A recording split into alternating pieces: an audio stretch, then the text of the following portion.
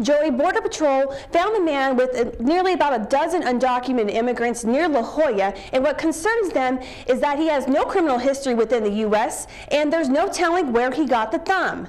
The man was taken into Border Patrol custody on October 7th. He is originally from Honduras, and sources say he claims he killed a man in his home country and kept the thumb as a souvenir.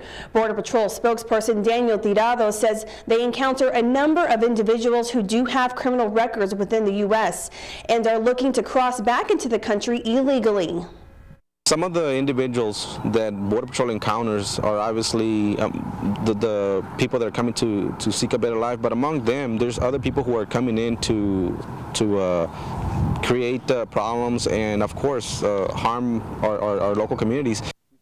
Tirado says although a small percentage of those apprehended have criminal history within the U.S., many may have a rap sheet back in their home country. The man was handed over to ICE for processing and deportation. They encourage anyone who suspects smuggling near their home to contact Border Patrol. Don't act. Contact Border Patrol or your local police department. Live in the Hidalgo County Newsroom, I'm Nadia Galindo, Action 4 News.